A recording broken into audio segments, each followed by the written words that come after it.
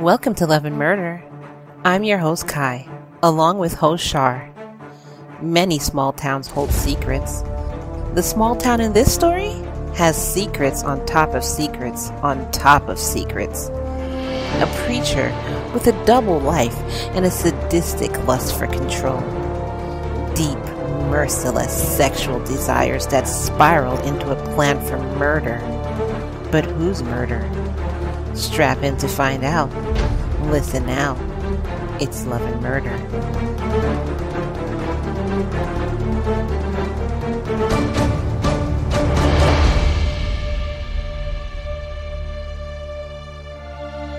Good evening, everyone. Welcome to a new episode of Love and Murder. I am your host, Ky, along with my co-host, the gorgeous, the wonderful, the beautiful. I'm Share. How are you guys doing? I'm back. You know, I didn't start with the effervescent or whatever. What would I always start with? Now I forgot. The effervescent, the gorgeous, Yeah, I didn't start with that. But anyway, this is Love and Murder. It is a weekly true crime podcast that talks about relationships gone terribly wrong. And when I say terribly wrong, Char, how wrong do I mean? Dead wrong. Dead wrong. So if you're just joining us for the first time, I'm going to let you know this show talks about, like I said, relationships gone terribly wrong. So we do relationship true crime. We do it in a story format. It has mystery. And then we sprinkle a little bit of humor on the top. So if you don't like humor, did she just say he, he, he? Well, I meant to say tee, Oh, good Lord. but I said hee hee. Yeah. So if you don't like humor mixed in with your true crime, then I'm just letting you know that's what our podcast does. Check us out on Stitcher, Apple Podcasts, or wherever you get your podcasts. You can follow us on social media. You can see the links below, and I'll also say it at the end of the show. If you just want to hear my gorgeous voice, you could wait till then. If you want bonus episodes of the craziest true crime stories, relationships Q&A, relationship advice, or Char's crazy stories, then visit us on patreon.com/love and murder and become a subscriber. And it's only $3. Just become a subscriber of $3. If you listen to our show before and you like it, then please go to Apple Podcasts, hit that purple button, and give us 5 stars. You can say whatever you want in the description, and it just helps bring us up in the chart so other people could find us. Your friends could find us. Your family could find us. Strangers could find us. Yeah. Stalkers can find us. No, please, no. Don't find us. Okay, I had a flashback of one of Char's crazy stories. Excuse me. Okay. Yeah. So subscribe to hear it though. as what's her name? Charlotte Dobrave, I think is her name. She says, subscribe. Oh, I love that girl. Subscribe. You should check her out on YouTube. But anyways, today we have another pretty recent case. And the reason why I say another, if you look back in our episodes, episode 32 and 33, that was abandoned. It's called Abandoned, and those were very, very recent cases. So we have another recent case for you. And this particular story took place this year. So the details are still fresh, but it sticks to the parameters of Love and Murder, which means it's a love isosceles triangle. This story involves toxic relationships, mental abuse, manipulation, and lies. So, well, it fits into our show, that's for sure. Yeah. So it's just, what do they call that? Trigger alert? Triangle? No, trigger alert. It does have abuse in it. Definitely. So trigger alert. Yeah. Also, I want to point out that this show, Love and Murder, is basically us bringing you true crime stories mixed in with our opinions. So this story is still in the works. So we're going to start out this case with the word allegedly. That's right. Allegedly. Exactly. Everything in here is allegedly. Alleged. Yes. So be sure to check out www.murderandlove.com to listen to our other Love Isosceles Triangle episodes, like the crazy case of Sabrina Limon or the insane case of Kelly Cochran. When you listen to them, I'm sure you're going to be like as stupefied as we were. Yeah. I'm still stupefied. Oh my God. Those are crazy cases.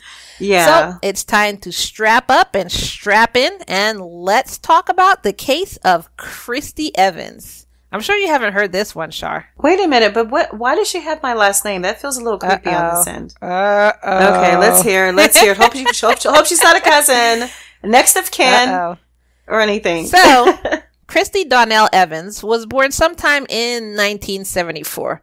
I'm not too clear about her exact birthday, but I do know she was born in Roland, Oklahoma.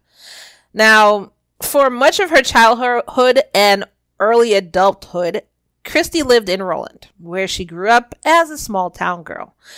I say this because, small town residents and city residents, for instance, grow up very differently. Oh my God, so differently. It's like city people are quite just differently. used I to agree fast, with that. fast. And and small time residents are just like, everything now, chilling out. Or yesterday. Yeah. Yeah. I've got all day Is that long how they sound? to milk these cows. Not exactly. It was just the best I could do. She grew up in Oklahoma. Wednesday, they don't have southern accents in OK, right? Well, but okay, what about the Okie from Muskogee? Remember that movie, Officer and a Gentleman? No. So maybe it is kind of like a little accento and some kind of a slower sounding pitch. I never watched that movie, so I have no idea. Oh, you're missing out on so much, but okay. I'm pretty sure I'm okay. If one of the lines is Okie from Muskogee. No, Okie from Muskogee. I think it was somewhere in Oklahoma. Yeah. I want to say. I think I'm okay. I think I'm all right. So in high school, she met David Evans, who was described as a pretty chill guy who gave off a vibe of being cool and nonchalant, which was the complete opposite of me in high school. I was a complete nerd, a dork, and I would rather read my books than talk to anybody. So then go on a date? You'd rather read your books? Oh, of course. Because you could read about a better... Look, you can create your own romance. I wasn't even thinking about dating in high school. Right. But if you were curious, you could read your books and learn about these other people who have amazing romances, and you don't have to even do it. Get into it or anything. I mean, I read romance novels somewhat, but it was like the same book, just a different title. Yeah, so I got bored of them really fast. Anyways, David was born in 1971 and was 3 years older than Kristie. According to his mother, Jean Robertson, he was a friendly person who everyone loved and adored. He just sounds like a really great guy. Mm-hmm. I couldn't find much about David or Kristie's early childhood, but what I can tell you is both had a pretty normal small town child. Why can't I say that? Small town childhood. Good Lord. I kept tripping on that word even before. Anyways, Kristie and David met in high school, but it wasn't love at first sight. It could have been the age difference, or maybe they just wanted to be friends first. I don't know. But by February of 1991, which I was nowhere near high school at that time, when Kristie was only 17 years old, they started dating. Now, things must have gone so well because only 4 months into their relationship, they got married. Wow. They were like, screw this dating crap. I want to spend the rest of my life with you. Yeah, right? So Kristie and David's life was that of a happily married couple, having a whirlwind relationship, having a house together, having a daughter, 2 sons, and basically doing everything together. That is the recipe for everyone being jealous of your relationship because it was so picture perfect.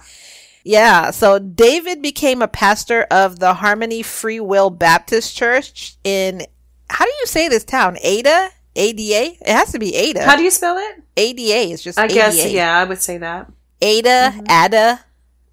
Yeah. Ada or Ada, Oklahoma. Oh, Oklahoma. Oh, sorry. What in the world was that? You've never heard that song? No. Just like you've never heard of an officer and a gentleman. So hey, we're even. It's like if you say Oklahoma, somebody in the crowd will just break out in that song. Like it. I know, if you go in a store and you just yell Oklahoma, okay, but if you say officer and a gentleman, someone's going to break out and say, "I don't want a Okie from Muskogee." They're going to say that. So okay, all right, okay, touche. All right, Now, David wasn't always Baptist. He didn't grow up in a religious household or anything. And when he was growing up, he actually considered himself non-religious. Over time, things began to change. When Kristie and David were first married, he started working at a Bible bookstore. When they started having kids, he began to develop an interest in Christianity. And now, as time went on, Kristie and David moved about 3 hours southwest of their childhood town. And David, being the charismatic and personally charming person that he had always been, quickly began to gain popularity in their new town. Again, complete opposite of me. Nobody will know me for about a year. They'll be like, somebody lives in that house? I'm totally the opposite. Anyway, all their neighbors fell in love with David. He was cool, he was sweet, and he was just lovable, like his mom said he was, you know?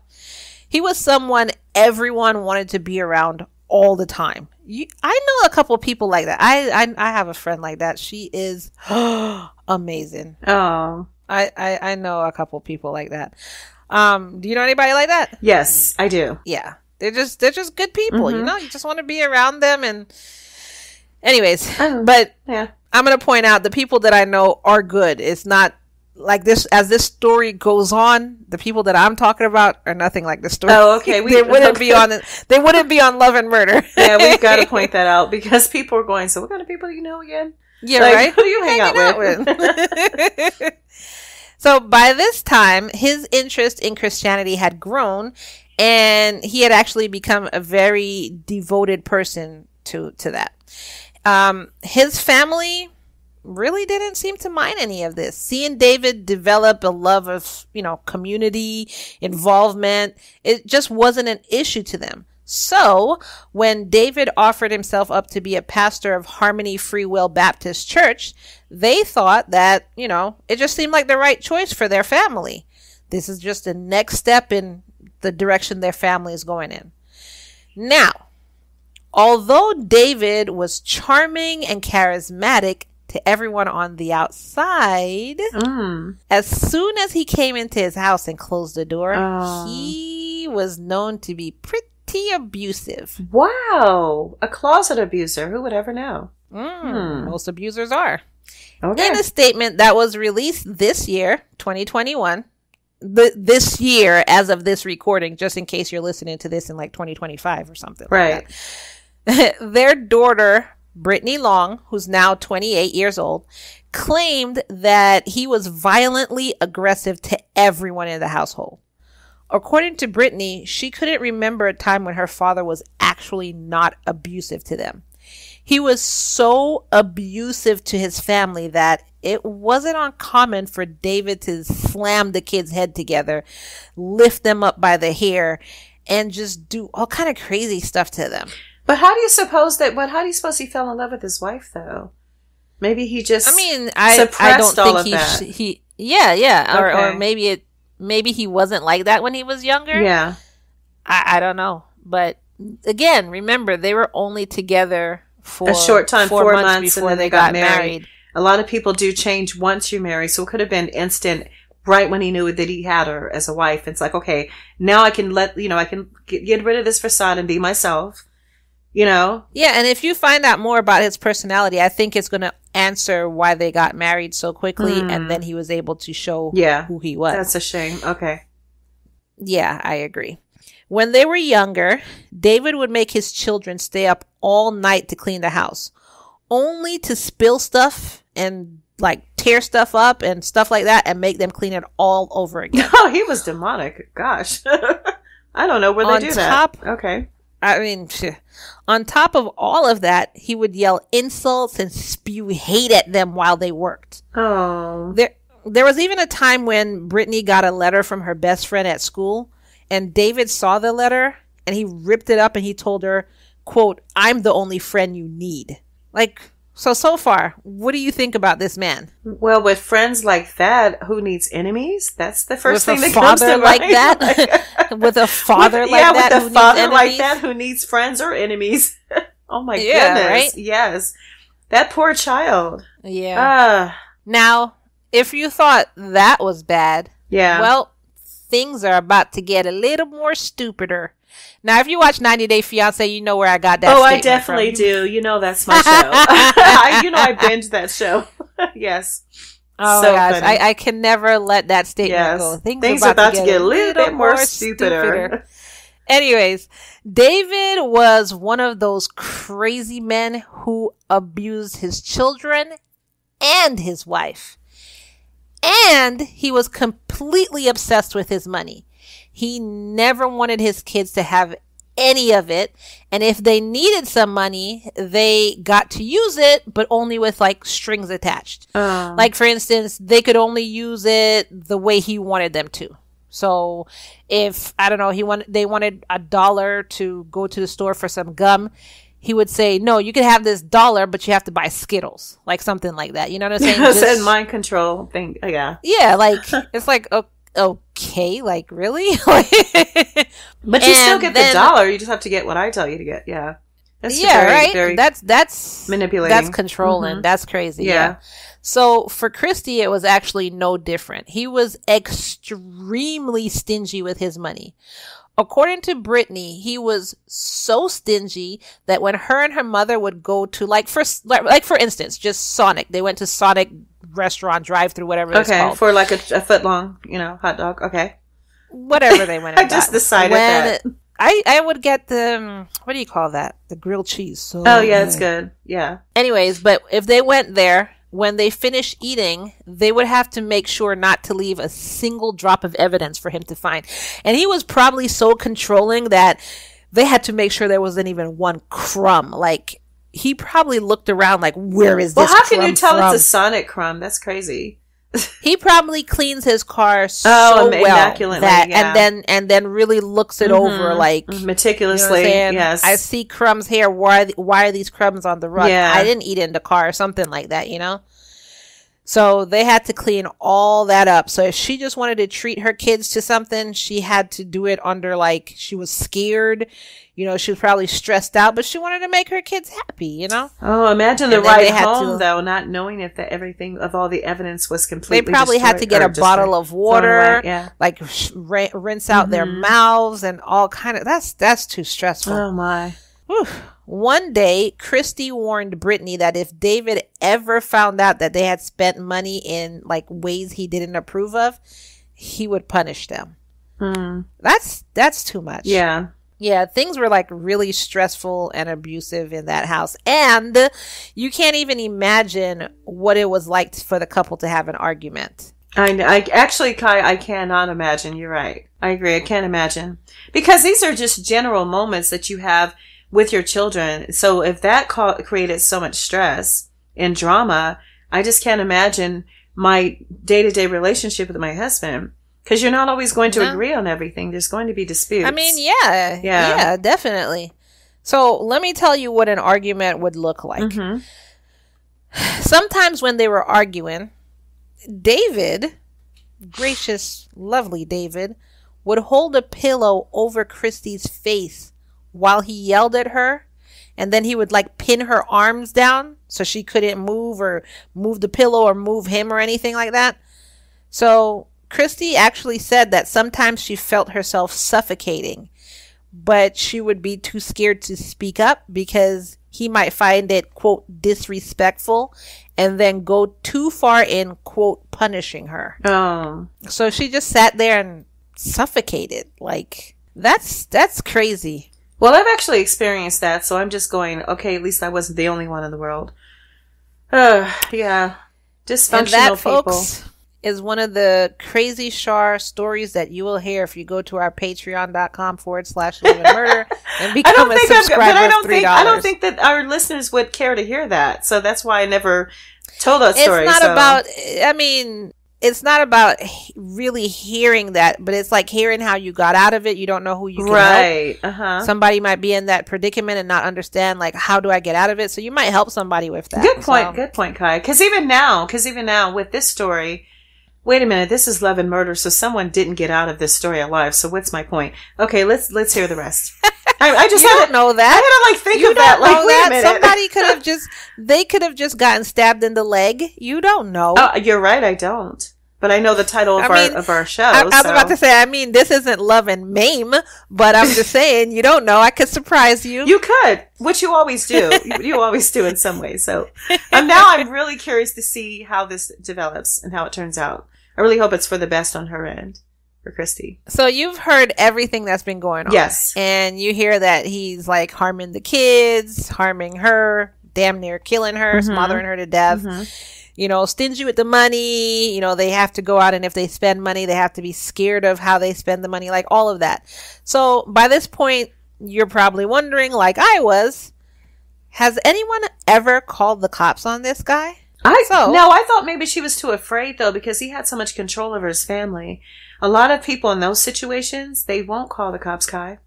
They're terrified. Yeah, so that actually kind of answers the question. Okay. The answer is yes. People have called the cops, but it was never Kristie who did it. So that's why I said you kind of answered that question. There were several times when things got so heated that authorities had to come out to the house. And on April 4th, 2010, an 18-year-old Brittany and her two younger brothers were actually sent to live with their grandparents, their mom's parents, so their maternal grandparents, after they reported an incident to the police that their father had physically abused them. So they called the cops and let them know that they were being physically abused, and their mom's parents, so their mom's mom and dad, came and got them. Now, I searched and frickin' searched, but there doesn't seem to be any records of this by the Roland Police Department. Oh. And apparently that's because they don't keep records from that long ago, which makes no sense to me because that was like only 11 years ago. I was going to say about 12, but, well, in 22 it'll be 12, but still that's over a decade. But I mean, that's still, but there's closed cases that were 35, 40 years old that they're still, that they reopen in any place, in any city, in any jurisdiction. So I'm really surprised. You think it's because it's just a smaller town and they just don't expect that they need to keep these cases open? But if it's a smaller town, then I'm thinking you don't have that many cases there. So why would you throw away?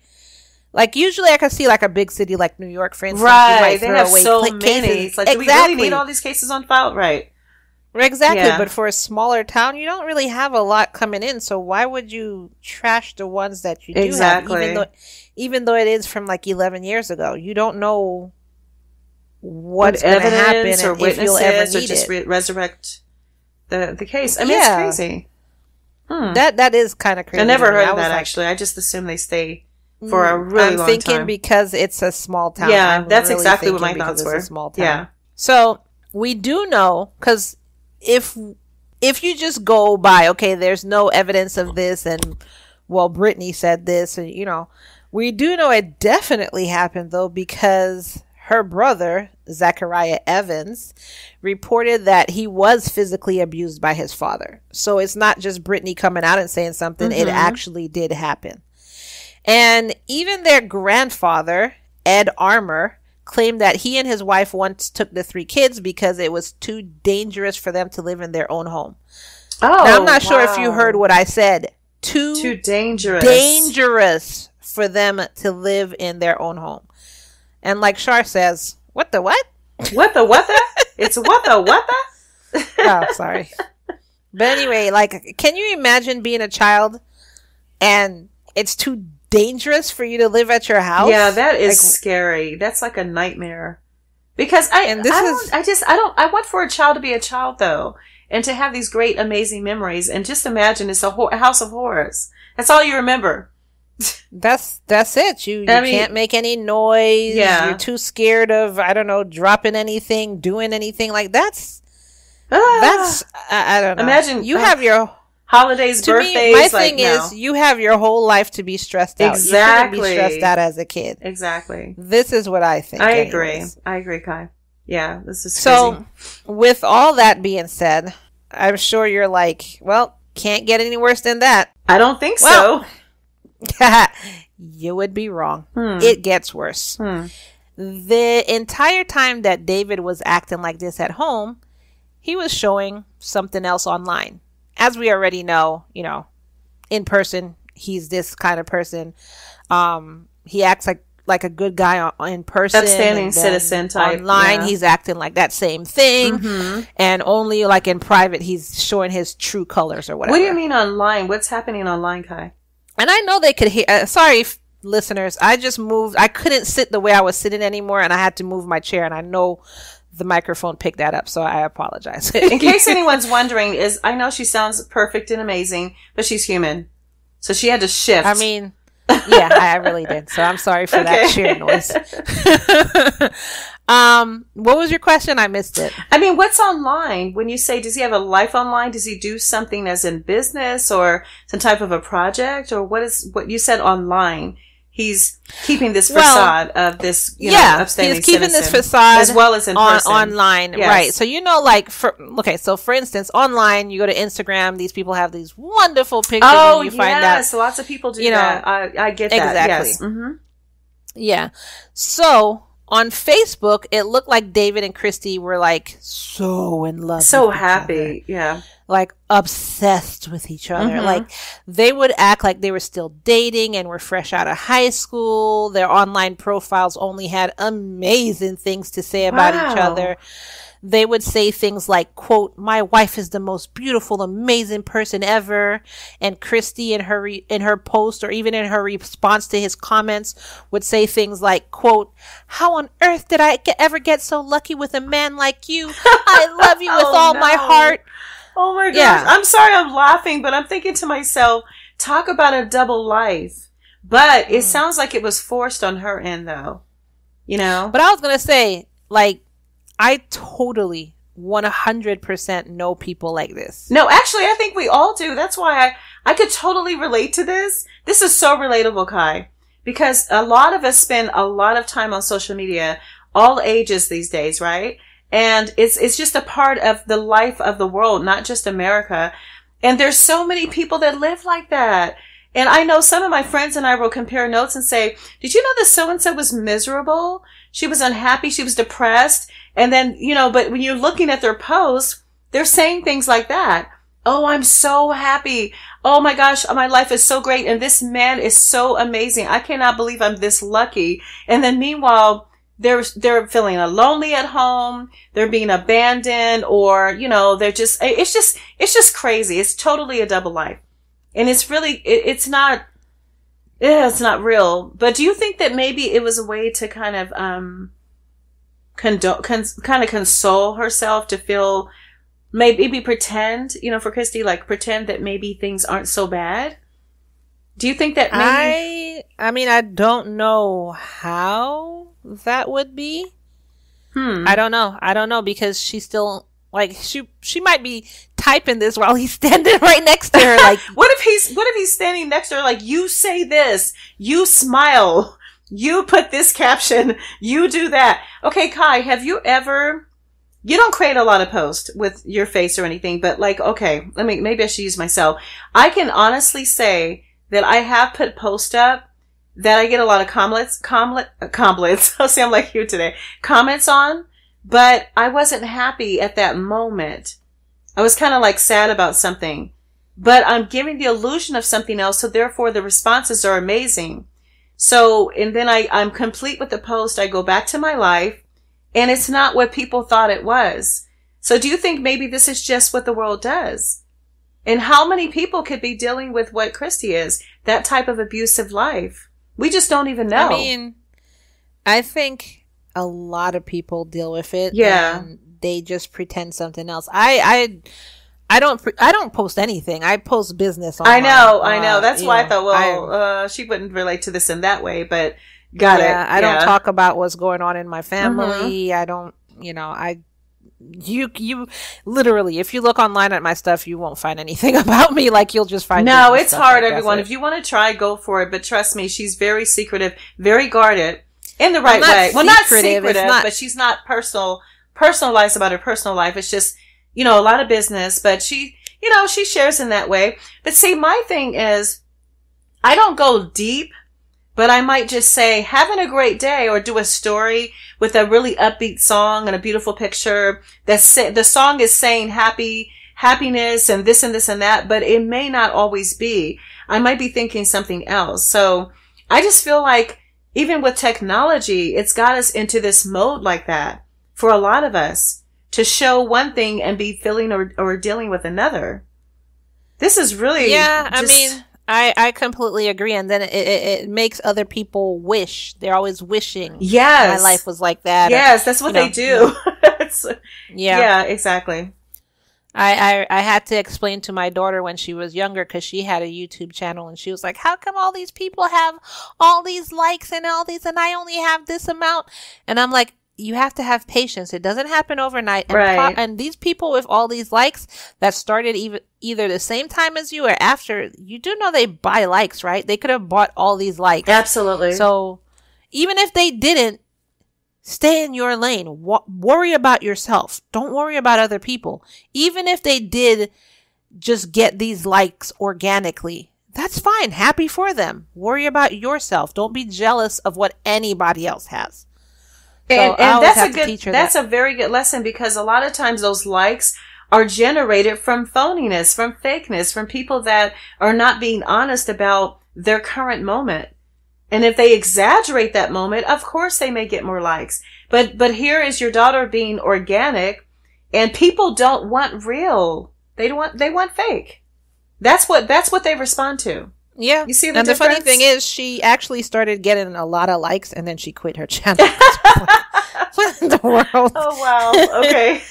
I guess that situation happened for me to teach her a lesson. Exactly. I think that's what it was. It's just a moment in time of a lesson. Like, this is what you've learned. She's like, I'm good. I'm moving on.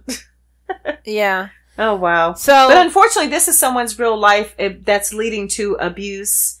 And it's just really sad.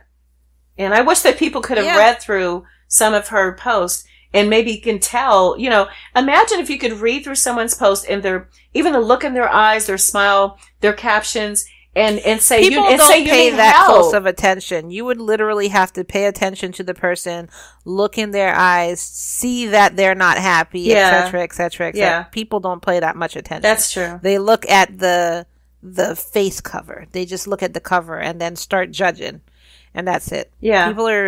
People are way too worried about judging everybody and everything, and they never look deeper, find out if this what is it? Why is this person doing this? Is it a cry for help? Well, you know who's good at that? Authorities are good at that, but that's after the fact, when it's too late. They have experts that that's all they do. But, unfortunately. But I mean, you can't really think authorities are going to sit here scrounging social media to find out who's putting out a cry for help. That's really not their job. That would be impossible. Exactly. I agree. But what I'm saying is there's someone assigned to that after the fact, because they have to try to figure out. That's their job after the fact, to figure out why this happened, who did it, blah, blah, blah. In your life, it should be your family and friends who should be looking into this before anything happens. They're too busy. They're too busy liking everything. So even with that, you can only do so much. Mm-hmm. There's only so much you could do. So this social media aspect for them, this social media persona that they put out, it was actually also a great tool for both of them to be able to explore different avenues of their own personal love life. Okay. Speaking of which, for some time, David had not felt completely satisfied with his sex life. Oh. In Facebook messages that spanned from 2017 to earlier this year in 2021, you can see David complaining about his sex life, and he pushes Kristie repeatedly to make his sex life more fun, quote, fun and quote, exciting. Oh. So, like I said, he didn't say their life. Yeah. He said his sex life. Because it's about him. Narcissistic personality, of course. In a series of messages on November 27, 2017, Kristie and David discussed the possibility of sprucing up their sex life. So really, it's just David told Kristie the possibility of sprucing up their sex life, which to me, it seems like a pretty ballsy proposition coming from a man who is insanely physically and mentally abusive. Well, why would I want to have sex with you? That's what I'm trying to figure out. Unless it's at gunpoint. I mean, even as your wife, then you still wouldn't want to do that. That's called rape. Yeah, what are you talking about? I know. Good Lord. No, but I'm just saying, but I'm not in the mood to ever want to have sex with you again. I'm just going through the motions if I'm unhappy. So why would you dare up the ante and actually try to encourage or threaten, or convince me to open up like you said, narcissism. Exactly. Who does that? That is the plastic that holds this whole the glue together. This whole episode together. Yes, exactly. So naturally, when David brought this up, Kristie was hesitant about the whole thing. It wasn't something that she wanted to do at all. Right. And you can see that in the messages where I guess he broke her down and she admitted that she was open to anything, but only if it involved just the two of them. In her head, she thought that maybe David might be going for some type of role play, inclusion of toys, dress up, stuff like that. Char's sex life. Exactly. Yeah. Pretty much. That's what it is. Yeah. But David had a completely different idea. Oh. And with the gorilla-sized cajones he had, he asked her a big question. Now, in December of 2017, David asked Kristie, what do you think she asked? What do you think he asked? What do you think, listeners, that he asked? What do you think he had the cajones to ask for? Char? Now, you're digging into my mind. You know how I think, though. So I already know the way that I think. I'm thinking that he's going to say, can we bring another couple into the relationship? Hello? Ding, ding, ding, ding, ding. Exactly. I get 10 points. He Yay. asked her Yay. how she felt about a threesome. Right. Exactly. You win a new car. I don't know where it's coming from. You win a car. You win a car. You win a car. Thanks, Oprah. Right. Because really, he's done all of this already. I mean, what could be worse, really, at this point, right? Yeah, he's already a dick. Why not escalate it? So, allegedly. Allegedly, of course. Of course. No, allegedly. It may not have happened, but this is what we believe so far based on our information. Yeah. And he allegedly went on to show how big of a male appendage he actually was. He told Kristie that he wanted him, wait for it, and another man to repeatedly call her, quote, bitch, slut, and whore. Oh, another man, not a woman. Oh. Yeah, he wanted another dude. Oh, in my mind, I was thinking it was a female. No, he wanted Okay. Okay, let me brace myself for this. This is different. This is a little crazy. It's a little wild. It's a little out there.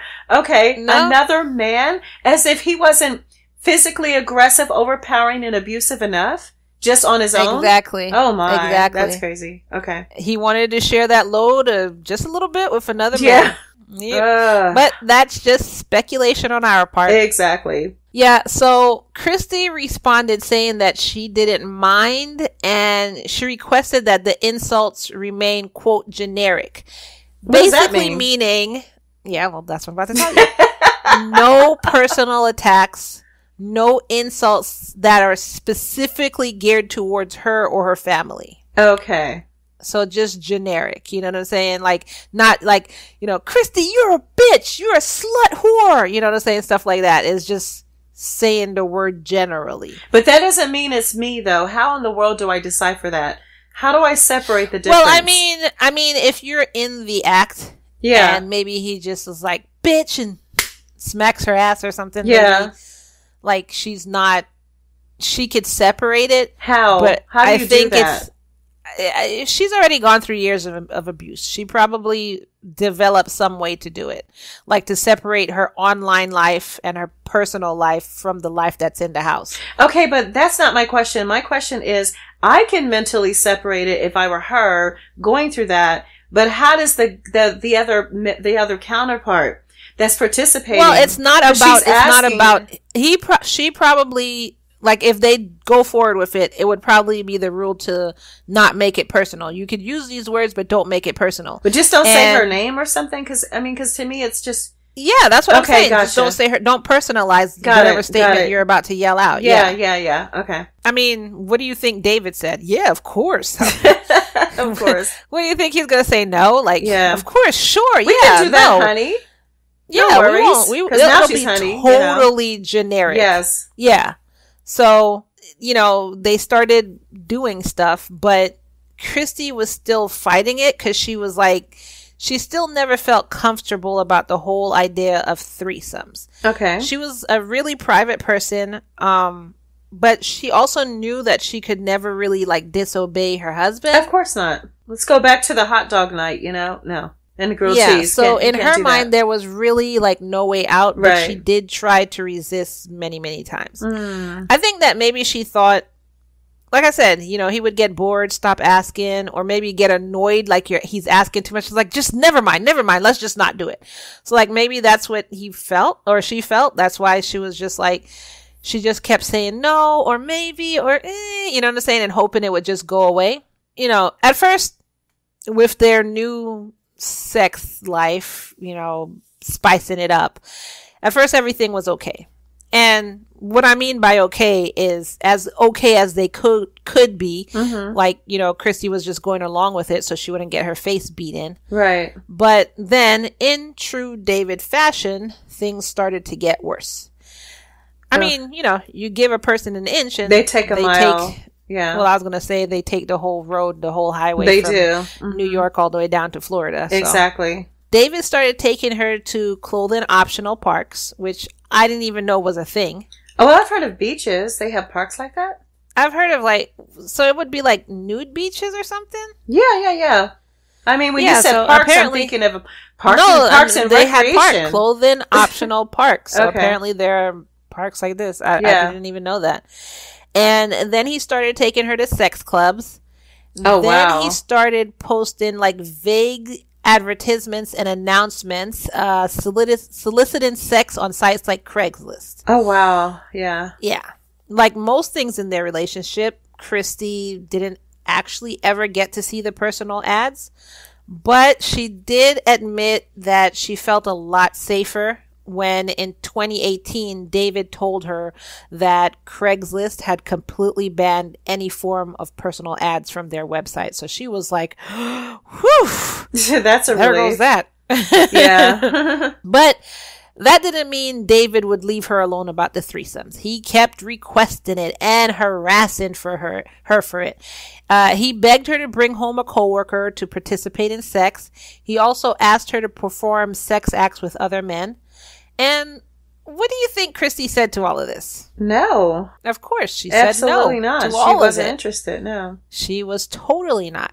So, of course, David being David, he got increasingly irritated and demanded, this is weird, he demanded Kristie give him a typed up printed statement all about their sex life. Like, what? Like what is he, her you mean English like a teacher? creative story? I don't know. Like, did he want it single space, double page, like Arial 11 font? Like, I don't. Should it be edited afterwards, or like, right? Should I go through and edit all my mistakes and retype it up? Like, what does it need a what do you call the first sentence of a story? An introduction or no? The first sentence. The first sentence. I'm not thinking Dude, right now. People, I haven't been in high school for a while. Right. You know what I'm talking about. Whatever. Anyways, so he texted her, quote, and in all caps, must hear from you, end quote. And when she didn't do it, he verbally abused her. Now, in an hours long text argument in April, he called her, quote, a frigid bitch. Frigid? Yeah. That is such an insult after all she's willing to do, Literally the only thing she just doesn't like, literally, listen to this. Imagine this. You love your husband so much that he's enough for you sexually. He's like, I don't want to bring in another dude in the relationship. I'm okay with our sex. And he's like, we're going to have another dude. Like, your wife is telling you, I'm not enough. You suffocate the crap out of her. Oh my God. She is fine with your sex. And you're just like, frigid bitch. What? I mean, that is just so... Okay, listen, listeners, please don't think we're laughing at them. We're laughing at the situation because some of these laughing at the situation. Yeah, some of these scenarios are just beyond. My thing is, how am I frigid when I was so willing to be wild and crazy and free with you, with strangers? Obviously, I'm not frigid because I probably have to have a whole lot of energy and creativity, right? And interaction to be a part of all of this nonsense. So yeah, I mean, I don't know. How because I guess he wanted more, and she wasn't bringing more. To the table. It's just not enough. It's not enough, you know. Yeah, he also told her that it was her fault that they weren't able to hook up with other swingers whenever they went out. Actually, no, it's Craigslist's fault. Oh, you mean when they go out? Okay, never mind. No, when they went out. Yeah. Mm-hmm. He would tell her that they didn't like her, that they didn't want a second round with her, and Kristie was like, okay. Fine. I'm good with that. With these people anyway. I'm okay. Yeah. She was just like, I wanted to have sex with my husband. That's it. Exactly. I thought he was trying to make her feel like she wasn't desirable or as attractive for people to want more of her. Because that's a whole nother level of humiliation, Ky. That's what he's trying to do. Literally, he's like, nobody wants to do this because it's your fault. Yeah. They don't like you and this, and that's what he was trying to do. And she was like, okay. Like, literally, not in the sex aspect of it, but I went through that. It's people like, I won't say who, but this person was like, nobody else will like you. Nobody else will ever love you like me. And I was just like her. Okay, I'm good. That's a relief, actually. Thank you. Next, let me move on here. Okay. I'm okay with being alone if somebody just doesn't like me for my personality. All right. And just like David, just like this person I'm talking about, when that didn't work, when the threats didn't work, and the mental quote unquote abuse in terms of saying like, nobody likes you and all this stuff, when that didn't work, David said he'd kill himself. Oh, it's getting very dark now. That's too much. Why? Listeners, this is another time where I'm going to tell you to listen up. Yeah. Strap in, listen up. This is another trick that abusers, narcissists, and just general all-around assholes exactly use, threatening to kill themselves. Now, listen closely. They do this so that you'll stay and make sure they don't do it. You'll want to stay and, I'll stay, just don't kill yourself. Like, all of this stuff. It's a guilt trip too. Exactly. This is why they do it. Now, me, Ky, I'm not going to tell you what to do if that happens. As some people, and I've seen cases like this, some people are so narcissistic that if you do leave, they might just do it so that you live with the guilt. So it's like they won in the end. Even though they're not even there to see if you will live with the guilt or not. Because they've already gone on to the great beyond. But I know 3 people that happened to. 3. And what it does is it leaves a terrible guilt with that person too. That, the lover or the person you left behind. Because they feel like it's their fault. And it's just ridiculous. And that scars a person for life. The one that survived, Yeah. It's like, how do you do that? Well, I'm going to say this.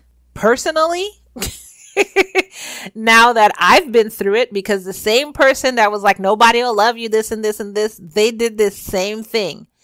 And I had that guilt and I stayed and everything. So now that I've been through it, if somebody were to say that to me again, you leave, you don't do that, I'll kill myself, I'm still leaving. Yes, exactly. And then if the person does it, I'm going to tell you this. Don't judge me. I'm going to let you know that I'm going to live the rest of my life guilt effing free. Free, exactly. You would have just done it for no reason because you're not going to win in the end. I didn't help you do it. That was your decision. You're not keeping me where I don't want to be. Now, I know to some of y'all this is going to sound like a dick move, but you need to think to yourself, who's really the dick here?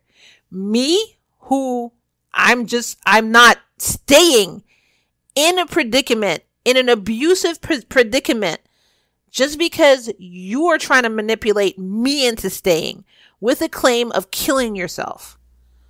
Or the person who's trying to do that. Like, which one is really the dick here? Exactly. So I agree with that. And unfortunately, some people still take that guilt because they feel like, oh, I couldn't stop it, or I can't control him and he's going to do it. I should just love him and stay. You know what I live by in life?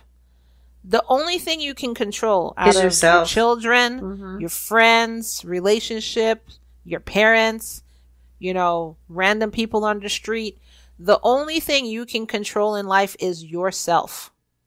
So you can choose to stay in an abusive relationship, or you can leave. You can choose to stay guilty because a manipulator made you feel guilty, or you can be okay with the fact that you did everything in your power to have a normal relationship and they didn't want that for y'all.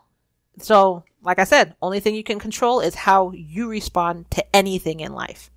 This is how I live life. Very true. Very true. So, Kristie never really believed his threats.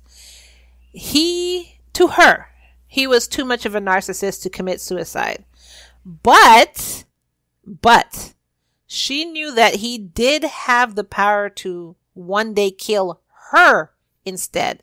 And she has 3 kids, so she couldn't afford to take that risk. So that's why, even though she didn't take his threats for killing himself, seriously, she thought about her children. Exactly. Which a good mom would do. Exactly. And this is for people who were like, why didn't she just leave? This is why she didn't leave. This is what her mind kept going through. Like, he could kill her, take her away from her kids, stuff like this. This is why she didn't leave, and she submitted to him. She became supportive, quiet, soft, gracious, everything a master manipulator would want in a partner. So, as one of the messages he sent to Kristie read, quote, "Give me something sexual, something now that you provide. Not that I have to make it happen or beg or force." And then caps, all caps. "You give me something." Well, you are begging and forcing. It's in caps. You're yelling at me. How does that work? I just wanted to read that message to you so you could see like how he spoke to her. And can you imagine? They like did all of this. Like, obviously these messages are in DMs. Like, he wouldn't let the world see this. Like, no. But he's sending this as all DMs to his wife. Like, oh my God, what happened to talking to her in person? I mean, yeah, I was going to say, I'm right here. I live with you. I see you when I wake up and when I go to bed. I'm here. Yeah. You have to resort to social media. My direct messages. I mean, I don't know. It's just really, really strange. Now, by February of 2021, David had told his kids that their mother was divorcing him. Now, my question is, why would you just tell your children this? Like, you know what? He's like, oh my God. So these children are grown by now. He's still trying to mentally manipulate and abuse them. Yeah, and they're already on with their own lives, and he's not going to get back. Lord, I can't imagine. So anyways, he's saying, yeah, your mom's divorcing me. So Brittany, remember she's their daughter, she started calling Kristie. She called her for hours and hours and hours and just couldn't reach her. She just wanted to find out, if everything was okay and what was really going on. Mm-hmm. Probably also calling to congratulate her mother for finally leaving David. Exactly, because the kids a lot of times want you to get out when you're that miserable. So, shockingly, they do. Mm-hmm. You think you're staying for the kids. Mm-hmm. Well, but her reason for staying I could understand, because she thought he would kill her. You know what I'm saying? Not that, our family's going to be broken up. He thought he was like literally going to kill her and take her away. But once your kids are grown and out the house, what are you staying for though? She thought he was going to kill her. No, I'm saying, but she's not staying for the kids. Even if your kids are grown and out of the house, if she's dead, she's still being taken away from her children. Like, really? So you just stay forever. That's crazy. I understand. I can't say if I would do it. I don't know. In that situation, and now that I have a kid, I don't know if I would stay if the situation was like, I know he can kill me and take me away from my child. So I don't know. I can't speak on that, and I'm not going to judge her for that. It hits different when you're thinking about certain aspects and dealing with your children. If it's just like, oh, we'll be separated and our family will be separated, so I'm going to stay for the kids. No, screw that. I'm leaving. But if it's like he can kill me or my kid if I leave, then I don't know if I will stay or find a way to leave without and putting measures in place, or I don't know. I have no idea. Yeah, but what I'm not understanding is why wasn't there some type of a silent expiration on this pact? Even if she made a pact with herself, because what if your kids are 40 years old? You're still sticking around till he dies? Till he croaks over? I don't get that. You have a kid, and your kid is almost 40. Okay. So you think it'll be cool if somebody kills you and take you away from your kid and your grandchildren? But it's not your kid anymore. They are grown men and women. I mean, your kid is always your kid, is always your kid, is always your kid. I don't care if my child was 50. She's still my child. And I will still harm people who harm my child, even though she's 50 and I'm like 80 by that time. But you're going to give up the rest of your life, though, Ky, because your pact with yourself When I had my child, I already gave up the rest of my life. She's my child. She's my responsibility.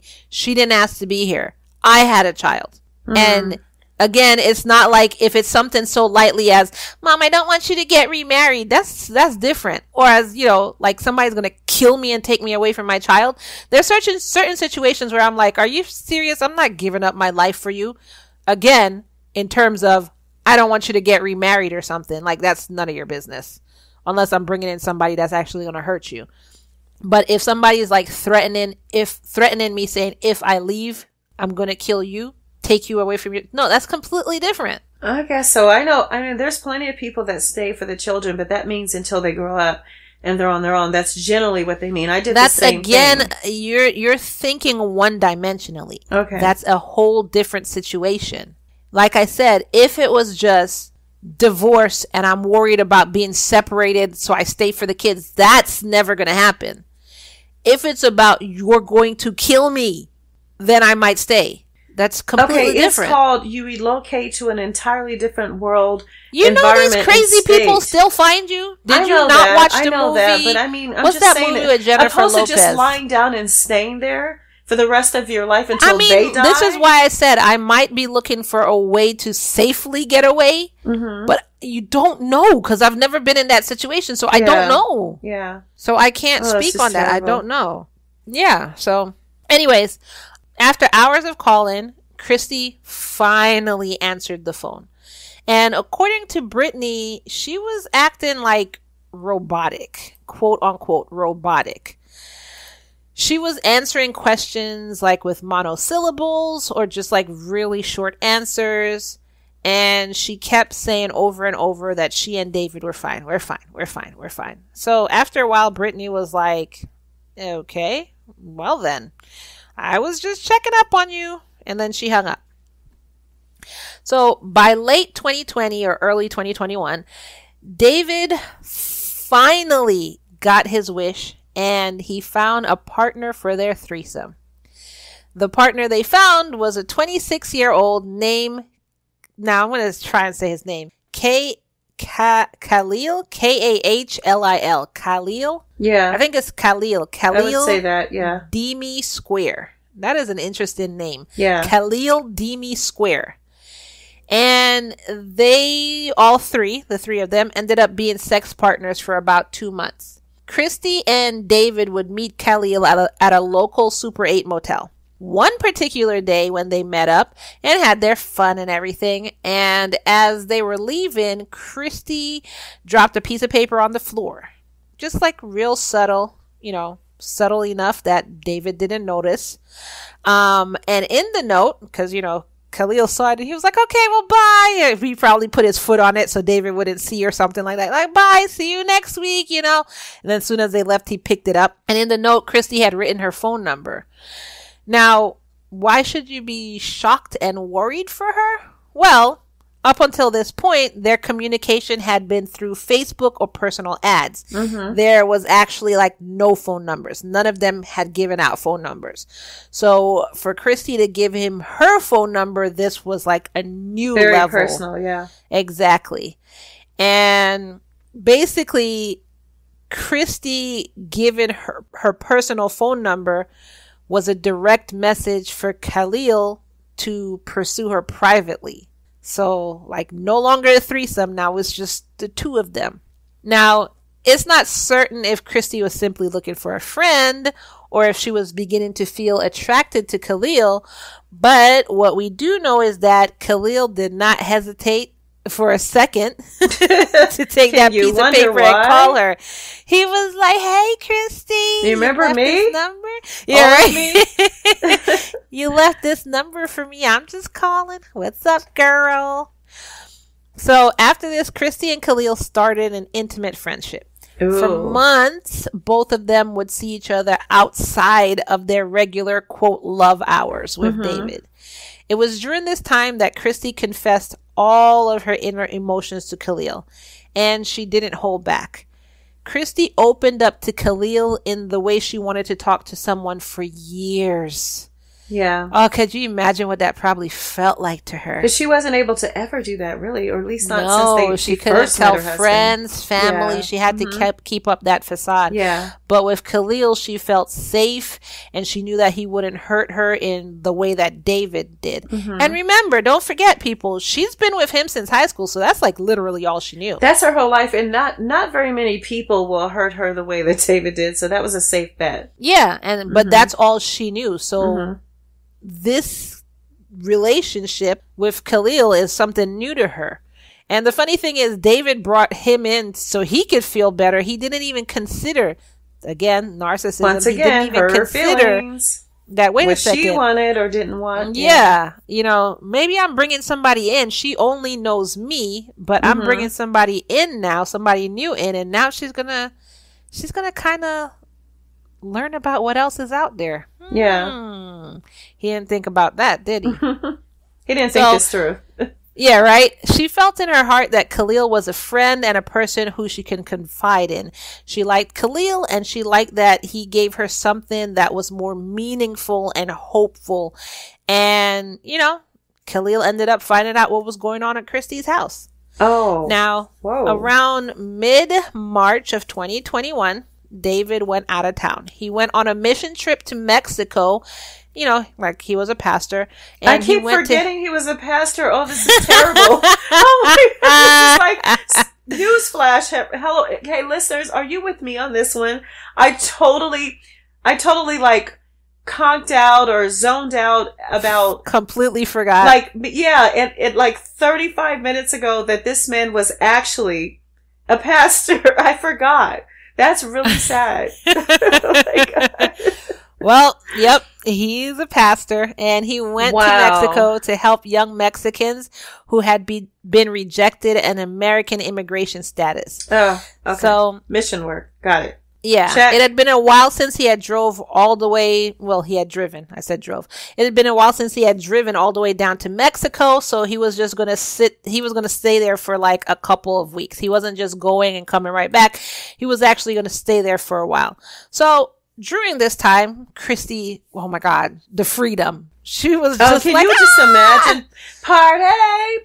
You know what's that movie where Tom Cruise is like and he comes sliding out in his shirt and his sunglasses? Yeah, that was probably across her. The floor with his yeah. Like, she was probably like exactly yes. Freedom. Yeah, exactly. She she didn't feel like she had to live with this monster breathing down her neck 24/7. She didn't have to live with the threat of death constantly with her. Just freedom. Oh, I'm getting chills just thinking about it. That 3 weeks felt like 3 good years for her. Yeah, man. So, but I don't even know how to start this next sentence. It's just like, you have freedom, but then she had Khalil stay over. Okay, like, that's why? part of the freedom agreement no, with but herself. Why? Why would freedom you do pact. that? Let's go for it. No, I mean, she just kind of really let wild, you know? I don't know if I'd be that brave. Yeah, so Khalil stayed over while David was gone. And for Kristie, it was a nice break. But for her neighbors... Don't forget the nosy neighbors used to call the police. Yeah, neighbors, a small town. They all love David. Everybody knows everybody. They know exactly what you're doing. They don't know David's inside personality. So they're just like, he's a great guy. Yeah, And we're he's looking their out for pastor. the great guy and the pastor of the church. Exactly. So the neighbors are looking, and, you know, they're kind of confused by why Khalil's white Mustang was constantly in front of Kristie's house. They didn't know where it came from. They didn't know why it was staying at the house for so long. They knew David was out of town, so it just kind of felt strange to them as why this car is parked in the driveway. You know, and Kristie probably was like, mind your damn business. Yeah, of course. You know, one thing's for certain, though. She sure didn't let their nosiness stop her from what she wanted to do. She was having fun. Yes. And during his stay, Kristie ended up telling Khalil about, like, completely how she felt about David. Like, you know, she probably said, like, she loved him, but she wanted to leave. She just couldn't take it anymore. Like, she even went in more depth than they had gone in before. Because, you know, now you feel, like, really, really free. So that freedom was like... I mean, you feel so free that your lover moved in temporarily. Good Lord. Where do they do that? That's crazy. It's a little too free, but okay. So now I'm really opening up, you know? Yeah. Oh, gosh. So, back to their online persona. Just days before David got back from Mexico, Kristie posted a comment to his Facebook wall that said, quote, "What a husband I have." And then David responded with, quote, "Hey, thanks." They're so fake. I can't get over that. It's so crazy. Like, while Khalil is, like, laying next to him, she's like, "What a husband I have." It's like crazy. Well, you got to keep up the, you know, the persona. So yeah, I guess the facade, or yeah. So when David got back, Kristie acted like nothing was wrong. She continued being openly romantic and gushy and lovey-dovey with David on Facebook, even though she just had a man in his house and in his bed. Wow. Kristie went about her life with David as normal, but then one night on March 22nd, 2021, she woke up from sleep and she awoke to this horrible sight. Her husband's blood-soaked body right next to her. Oh, horrified, what? She called 911. Wow. And I'm going to put in the 911 call for y'all to listen to. Someone shot my husband. He heard a pool of blood and I heard a loud pop. He's bleeding out his nose and mouth and it's all over the bed. Do you see a gun anywhere around him? No, I don't see anything. All right, so that's the 111 call. What country am I living in? Did you say 1-1? Well, it is different. There's one country where it's 113. Please, so anyway. we're in the United States. Don't dial 111. I know, because you'll never get through. You'll never get help. Don't do it. So that was the 911 call. So if you didn't hear or understand Kristie, basically the gist of what she said, I'll run through this. So, Kristie, someone shot my husband. He's in a pool of blood and I heard a loud pop. He's bleeding out of his nose and mouth and it's all over the bed. Dispatch. You think someone shot your husband? Kristie, yes. Dispatch. Okay. Kristie, he's lying in a pool of blood. Kristie, oh my God. Dispatch. It's okay, babe. It's okay. At first, Kristie told police that a stranger had killed her husband and then vanished. Kristie, I woke up to a loud pop. You woke up to a loud pop? Yeah. Dispatch, did you see a gun anywhere around him? Kristie, no. I don't see anything. Now, as you can hear on the call, Kristie was shocked by some random home invasion where only her husband was shot and she wasn't hurt at all. When police arrived, Kristie was very distraught. She said she'd never imagined someone would want to kill David and didn't know, like, why he would even be a target. Like, why David? Everybody loves him. She told police that she abruptly awakened and found her husband lying in a pool of blood. So basically what you hear on the 911 call. She didn't know what else to do, but, you know, to call the cops, which is the rational thing to do. If you wake up and you find somebody laying next to you, that's all you're going to do is call the police. She said she smelled smoke and couldn't tell where it was coming from. She told officers that she saw her husband gasping for air and, you know, laying in that pool of blood, and she ran downstairs and ran outside to find his killer. She thought it must have been an intruder, but when she didn't see anyone, that's when she called 911. So the police began to do their investigation. They questioned all of the neighbors, what is going, you know what? We've been recording for a while. My Yeah. mouth is not working Exactly. anymore.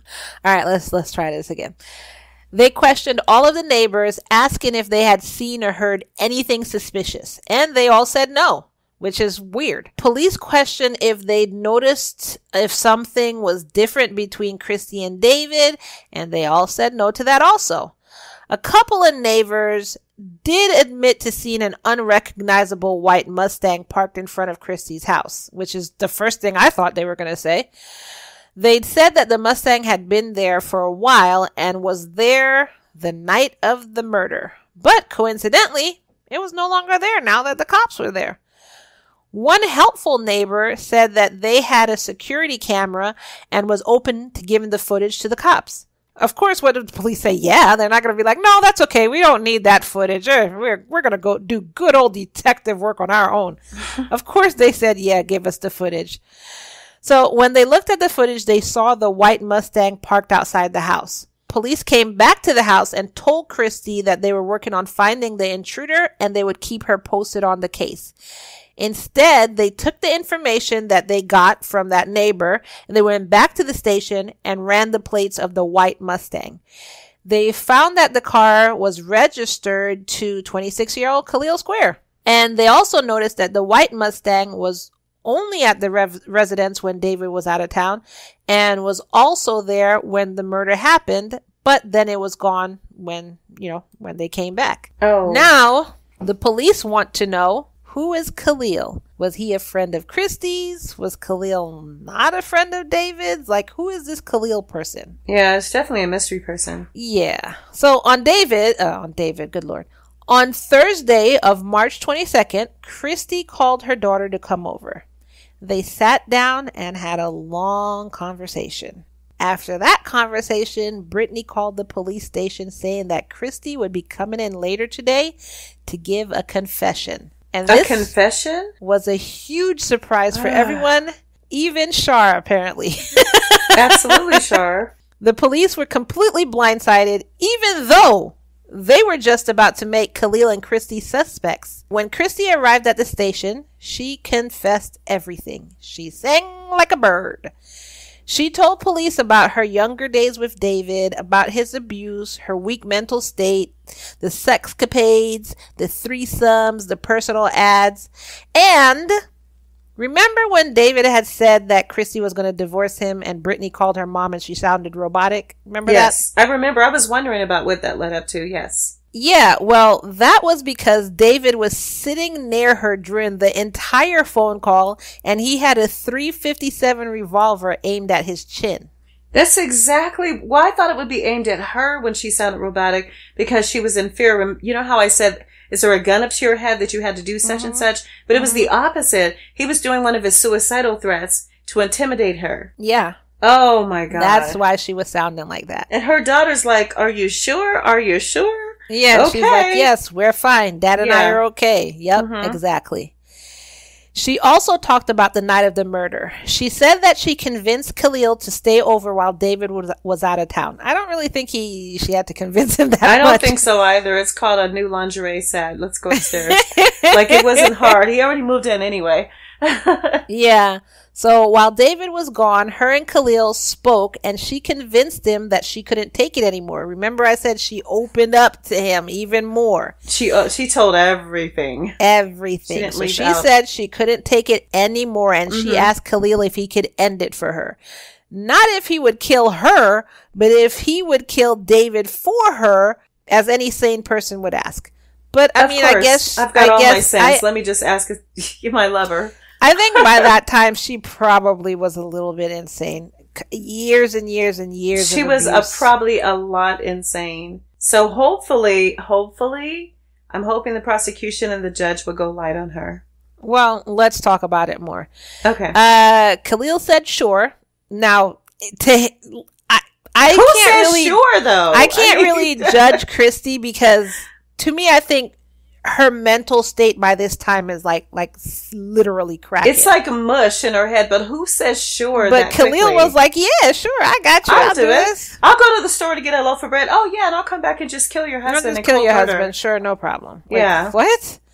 And so they started planning. After some time, Kristie and Khalil settled on a plan. And the plan was for Khalil to come to the house in the middle of the night and shoot David with a gun and bullets that Kristie would provide for him. All of the tools that he was going to use were actually David's, and they were going to end up being used against him. The night that David got back on March 22nd, 2021, Kristie gave Khalil a gun, the bullets, and the perfect time for them to pull off their plan. So that night, Kristie and David ate dinner, went up to their rooms, went to bed. But before she went to bed, she left the back door open for Khalil.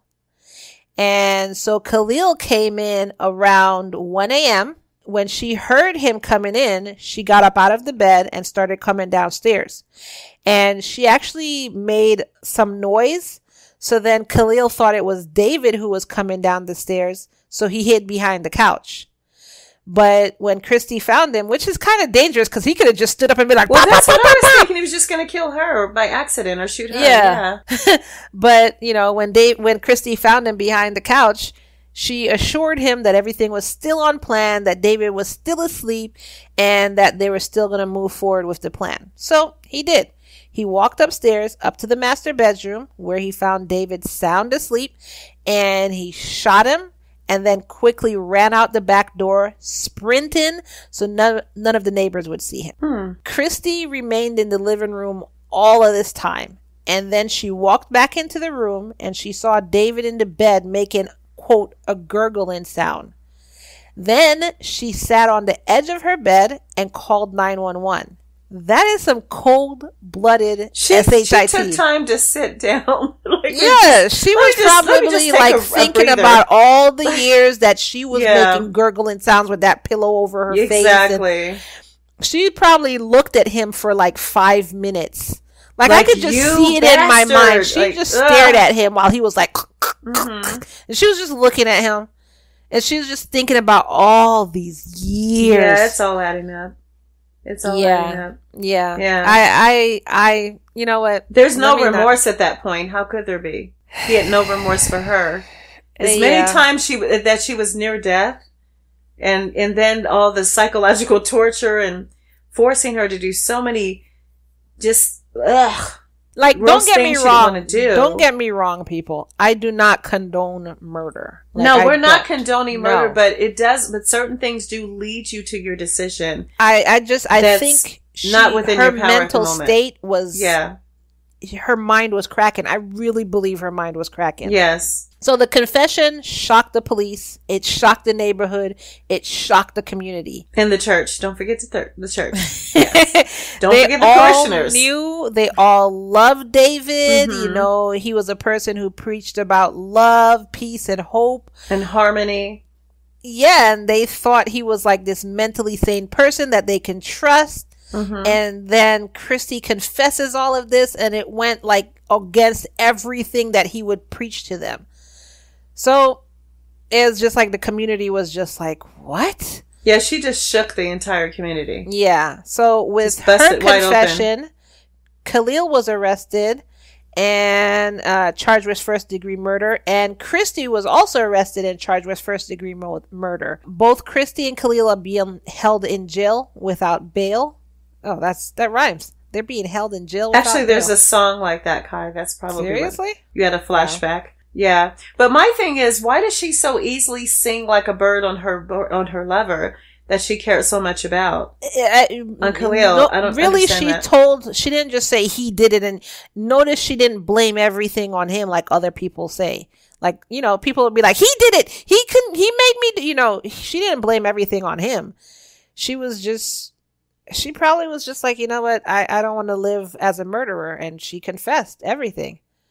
So I don't really think she just blamed it on him. She didn't say. Well, then he had no sense to not realize that if you told me all these terrible things about how your life is, why would you agree to carry out the murder when this person was insane in the first More, place. You I have would to have know been she like, wasn't. if she said, "Hey, You have can to you know kill that my she husband?" was insane. Yeah. Yeah, I was like, if somebody said, "Can you kill my husband?" It would be more like, "Why don't you run away with me?" or something like that. You know what I'm saying? Like, not yeah. kill. Mm-hmm. Or like, find a way, get a divorce. Like, just that would be the same thing to do. Not be like, "Sure, I'll come over and just pop him twice, and then I'll go out and get some milk, and we could bake a cake, and then that's crazy." Like I said, with her, I think she was crazy.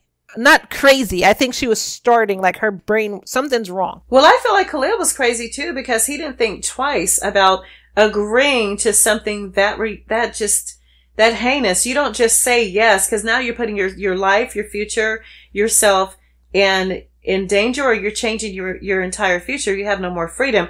If you go to prison, I mean, what are you thinking? You don't care about your life? Is she that important?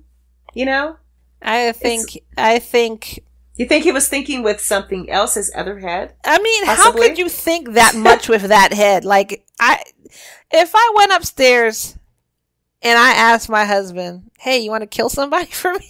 and that thing was pointing straight out, it would be like, like, no. Yes, I'll do it. I'm ready. I'm ready. Like, yeah. I think that desire would be he got a hard on and decided, oh yeah, anything he probably would baby. pack my bags and just put it outside quietly. Yeah. No, it's no way. I think he's just one of America's dumbest criminals. He was just caught up in the moment. No, because he did it. There's no, that's stupid. Caught up in the moment is when she said it. You say yes, then you go home and think about it. You're like, wait. What is? Yeah, because he had time. Because he had time to go home. You're right. Yeah. So no. So, anyways, Khalil pleaded guilty so far, and Kristie has yet to make a statement. Brittany said that she knew her and her siblings could escape from that house as soon as they turned 18, but their mom couldn't. She said, quote, "My mom didn't see an end to it. I don't think she had it in her to continue living that way." Kristie's lawyer said that they will present her case as one of a battered woman. Now, the church released a statement after David was murdered, and it reads, quote, "Harmony Free Will Baptist Church has been grieving the death of our pastor, David Evans, over the last few days. The circumstances that are now coming to light have taken us by surprise, and we are greatly saddened. We are aware that even pastors can succumb to human frailty." End quote. I don't really know how I feel about that. I don't know what that means. Are they saying that they're protecting him and they're grieving, or? Yeah, that's why I don't know how I feel about this quote, because it sounds like it's being protective to him. And screw everybody else. And they didn't say anything about the family. They didn't say anything about the family. Yeah. So, yeah, I don't like that statement. You just gave him a pass. So, Kristie and Khalil were actually supposed to have a hearing on July 8th. But look, I'm telling you, I looked for this and I could not find anything about this. I need to know, did they go to trial? Did they not? So listeners, if anyone finds an update before I do, please send it my way. You can actually email us at noconductradio@gmail.com. I would love to know the update on this. Please let us know, because this is a very interesting case. We would love to know how justice was served, what the outcome was, anything. It would just, because we can have closure. Because we feel like we should have closure, and our listeners should have closure, but also the families more than anything, that were involved. I'm pretty sure if whatever's going on, the families are aware, but I'm wondering if they're sealing this and not letting the public be aware of it to protect her. Because it is still an investigation. Well, no, it's not. It is still an investigation. Yeah. So no, because there hasn't been a sentence or anything. No. Okay. To either one of them, as far as I could find.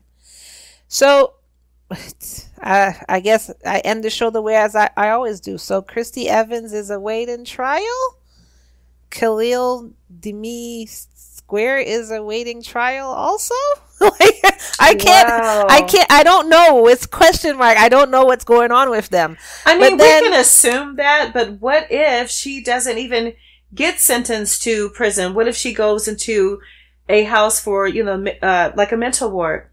I said a house. I don't know where the house came from, but I don't know. I mean, they have houses like that, but what if she is just under evaluation for so many years? Yeah, but usually I end the cases with knowing what happened. So right now it's like Kristie Evans is awaiting trial, question mark. Yeah. Khalil Square is awaiting trial, question mark. Yeah, there is a question and David Evans is dead. That's the only thing we definitely know. Exactly. And that is the story of Kristie and David Evans and their sex partner, Khalil Square. Woo! So listeners, what do y'all think of this story? I'm doing a huge exhale right now. Kristie's outcome should be. And what about Khalil? What do you think his outcome should be? Let us know in the comments. This took us an hour and a half to do. Yeah. It was a doozy. It was crazy. Also, there's my exhale, everyone. I just can't believe this story. I had no clue it was going to go this way. I did. Yeah. Listeners, let me tell you something. Char was trying to get me to give up the goods so she could know who killed who. And I was like, nope, she found out right along with y'all.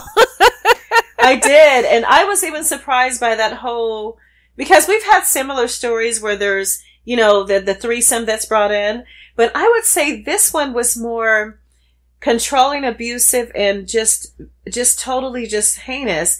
The way that her husband brought in the introduction of the third party. Yeah, because it was not something she wanted to do. You know what I'm saying? It wasn't something both of them wanted to do. It's just him, and he forced it on her. Basically. And it was also a man. I mean, that was different for some of our cases. I mean, that adds a whole nother element of insecurity and fear and, aggression and things like that. It's a lot. It's a lot, Ky. Yeah. Wow. So I want to say before we wrap it up, I want to apologize to the listeners who probably heard me hitting my microphone. I got a new mic. I don't know if you could hear the difference in quality, but I got a new mic and it's an over the head one. And this mic is literally in my mouth. But it's super sensitive. We keep trying, just different scenarios each week and ideas. Like, it's so sensitive. It can pick up what's happening like 50 feet away. You don't know. No, but because I'm not used to my mic being there, like anytime I put my hand near my face, I would always hit the mic. So I was hitting the mic throughout the whole show. I want to apologize for that noise that y'all are hearing. Yeah. If you guys are wondering. Yeah, I'll get used to it and I won't do it anymore. So, if you like this story, please head over to Apple Podcasts, look for Love and Murder, and rate us 5 stars. You can actually find our Apple Podcast link on our website, www.murderandlove.com. That's love and murder backwards, murderandlove.com. Go over there, give us 5 stars. Say whatever you want in the description. Say this was a crazy, crazy story. It took every kind of twist and turn that you like. It was just crazy. What it does, it helps bring us up in the charts. It helps your friend find us. It helps strangers find us. But don't listen to Char in the beginning when she said it helps stalkers find us, because no, we're not about that. Don't forget to visit us on Patreon and become a subscriber for the craziest bonus episodes and to hear your name said at the end of the show, depending on what subscription you get. It is only $3, so go over there. You don't want to miss the craziness we have over there. Char's crazy stories, our behind the scenes of our life. As you can hear Char saying she was in these kind of relationships. You want to find out more about that? Head on over to Patreon. www.patreon.com/love and murder. What? We just had a crazy crime roundup in Patreon though. Want to hear this one. We had a crazy crime roundup for October. That's what we did. And it was three different stories in that one. Abandoned wasn't one of them. If you listen to Abandoned, that's like a introduction of the kind of crazy crime that we bring to you. But no. Yes. What we had last month, it was a roundup of all the crazy crime for last month. And it was 3 stories in there. I'm trying to see it right now. Okay, it was 3 stories in there. A woman had a cop called on her, but, and I'm just going to say, but, ... a cowardly fatal car accident, and a picture that said 1,000 words. That's right. I remember that now. Yes. These are crazy.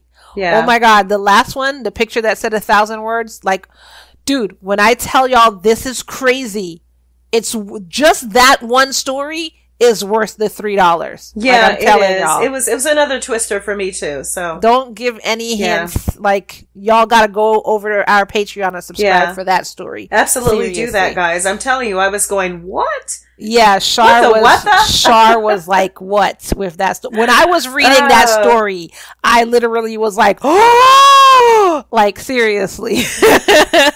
Like when I was doing the research, that was a crazy one. So head on over to our Patreon, subscribe, and you'll get that story. Go over to our Facebook, follow us on social media, facebook.com/relationship crime, Instagram @Love Murder Podcast, our Facebook fan group, Love and Murder Fan page, where you can discuss all this stuff that's going on if you're not a Patreon, which you should be. And if you just like true crime merch, go to loveandmurder.threadless.com, where you can get shirts, you can get cups, you can get tumblers, you can get mugs, you can get beanies, you can get a lot of stuff that shows your love for true crime. And a very, very free and easy way to support us is by simply sharing this episode. Just hit the share button and share with your friend. Exactly. Share 1, 2, 3. Let's see. What kind of social media is there? Instagram, Tumblr. Do people even use Tumblr anymore? I don't really think so. I didn't think they really did as much, but I don't know. I really didn't think so. Share on Reddit. Share on Twitter. Definitely. Share Twitter. On I don't know, TikTok. Look, we're old. Yeah, we don't TikTok, know about that's this a good stuff. one. Yeah. But as my daughter tells me all the time, I'm a boomer, so I don't know anything about all this stuff. But share. You know about the social media, so share. And that helps, everybody find us as well. And it only takes you like 30 seconds, maybe less than that, and it's completely free. Yeah, a lot less. Now, that's pretty fast. Yeah, 1, 2, 3. That's it. Boom, you've done it. As we always end the episode, like I said before, I think with Kristie, her brain was melting. I think she was just done. And we here at Love and Murder, we totally do not condone. We don't condone murder. That's what I was trying to say. No matter what the reason is, it's just to end someone's life. It's just, that's it. No. It's not okay under any circumstances. Exactly. But I do have compassion when it's someone who's driven due to rage and abuse and hurt and mental, there's just so many people that go through something similar where they should have gotten help years ago and they did not. So I just do have some compassion for people that are driven to that decision. But is it the right decision? Absolutely not. Not ever. I do. I just wanted to point out that, like I said, we don't condone murder, which is why our motto here at Love and Murder is all love and no murder, y'all. Good night. Good night, everyone. Have a great week. We hope you enjoyed the show. I certainly did, Ky. Thanks for sharing. I was going to say wrap it up, Char. Wrap it up. Good night.